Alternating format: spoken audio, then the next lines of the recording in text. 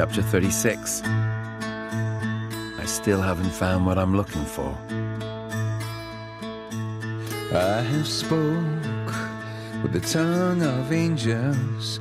I have held the hand of a devil. Was warm in the night. I was cold as a stone.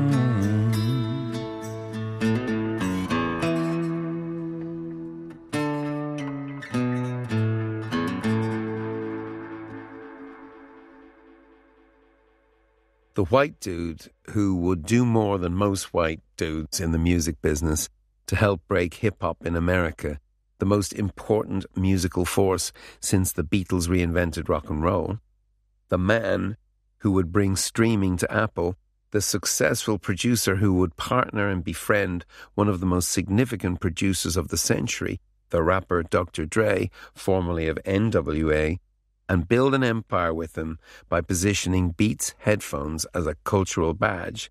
The white dude who more than any I have known in the music business has fought for the expression of black genius and its rightful remuneration.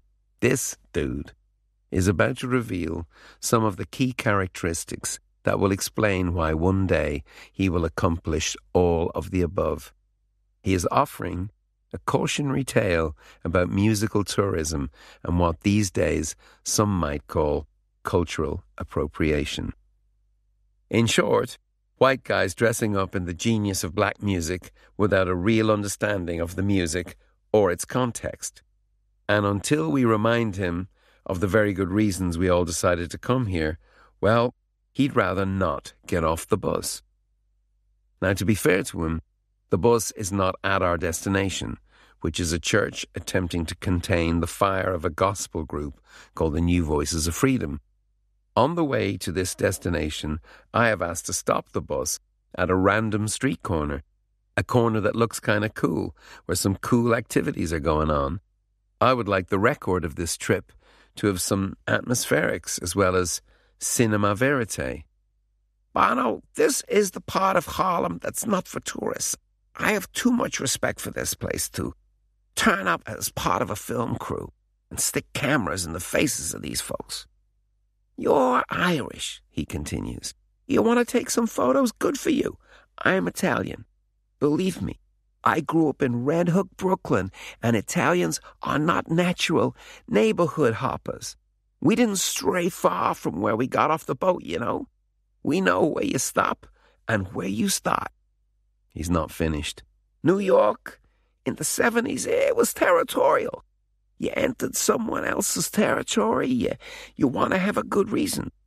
Are you sure we're not wasting these people's time? Because there's a part of me, as you well know, that is still in the 70s.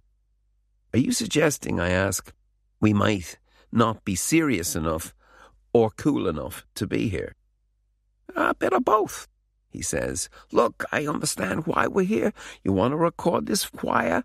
By the way, it's a white guy who organizes the choir. I'm not saying it's impossible for white-ass music people to be cool here, but you need a certain pass, a certain composure, a certain respect. Edge, Larry, Adam and I are wondering what happens next if our producer chooses not to get off the bus. Just leave me here for a minute to get my attitude together. I'll get used to it. The Irish abroad.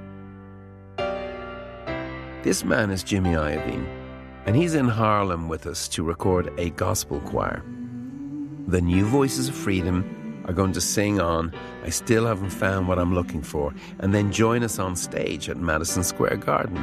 This is a bit of a moment in our late 1980s genuflection to American music because gospel is as close to the heart of rock and roll as the blues, central to the quest for a deeper understanding of where this rock and roll music came from. If Jimmy Iovine is overly self-conscious about being a white dude in Harlem, we probably aren't self-conscious enough. We're innocents abroad, wandering into church, thrilled by the possibility that our own gospel song might be about to find another level.